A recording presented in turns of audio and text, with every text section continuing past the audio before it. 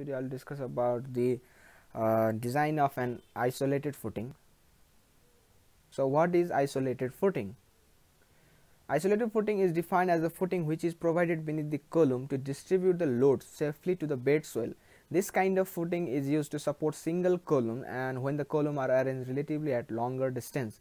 This is most inexpensive kind of footing. This is an image from the site where isolated footing is provided. You can see the 4 number of footings which is provided to receive the load from the column or pillar, and it is provided for an individual column.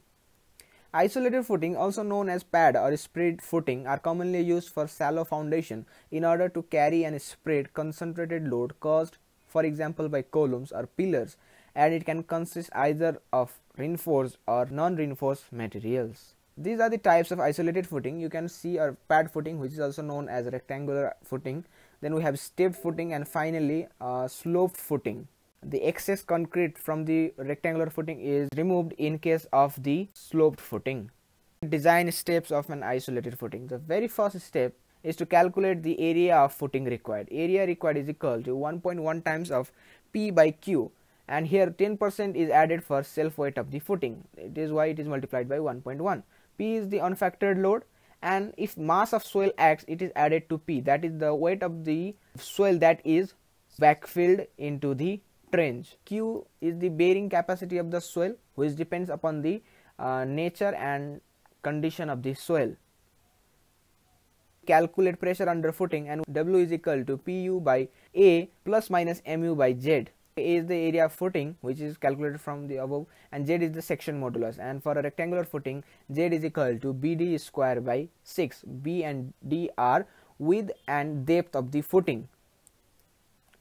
W is the pressure acting on the footing from the soil, as you can see in this figure, and for consideration of moment, two ends of the footing will have two different pressure. One will have the minimum and another has the maximum, and which is the factored soil pressure. Now another step is to calculate maximum bending moment, maximum one-way shear and maximum two-way shear. So the two-way shear produces a punching effect, that is the punching shear.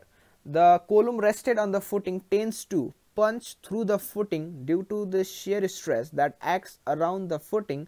The fracture forms a truncated pyramid shaped failure section. Hence, to avoid such failure, a greater depth of foundation or footing has to be provided, which we will discuss in the numerical part. Now another step is to check the depth against bending moment, one-way shear and two-way shear. As I just said, the depth should be sufficient to resist all these.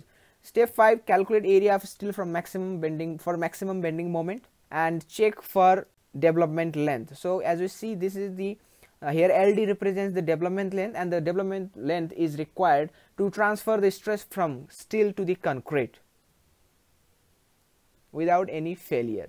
Another step is to check for bearing capacity of concrete of footing to ensure that the bearing stress of column does not exceed the bearing capacity of concrete. Last step is for the reinforcement detailing. This is an combined image for showing the reinforcement detailing of the isolated footing. The mesh of the footing is placed over a layer of PCC in the field. For the numerical, go for the part 2. There is a link in the description. Thank you.